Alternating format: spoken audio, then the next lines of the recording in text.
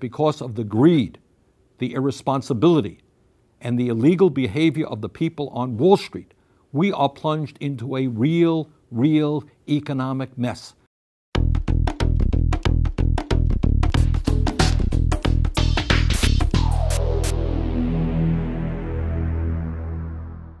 I don't really think it's the end of the recession.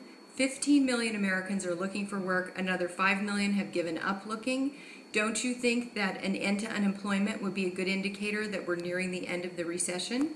I want to thank Pamela for her excellent question, because I think it's a question that people all over this country are asking themselves. Just the other day, Ben Bernanke, who is chairman of the Fed, said that it is, quote unquote, very likely, end of quote, that the recession has ended.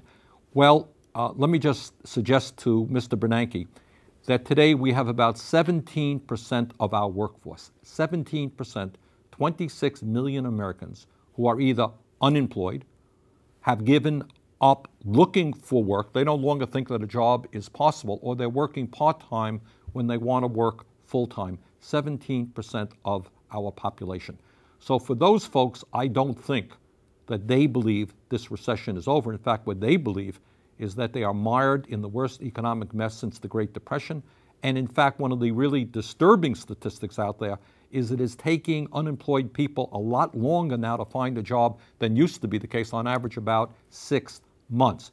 But it's not just losing your job or working part-time.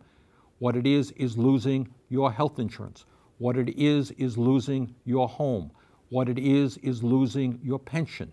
What it is slipping out of the middle class and into poverty and not having the capability of sending your kids to college. That's what the economy is about today.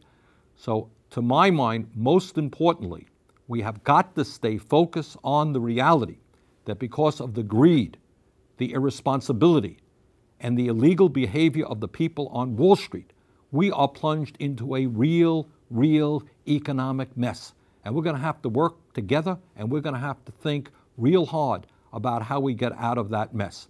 Now, last week I talked about some of the ideas that we're working on, but let me just reiterate what some of them are. Number one, we need to get a handle on Wall Street so that they do not go back to the horrendous ways of the past, and they're spending zillions of dollars right now on lobbying and campaign contributions to make that happen. What we must demand, and this is enormously important, very few people are talking about it, is a new Wall Street. A Wall Street not designed to make hundreds of millions of dollars for their CEOs, but a Wall Street designed to help increase manufacturing in the United States, create decent jobs, help small businesses, do something for the productive economy.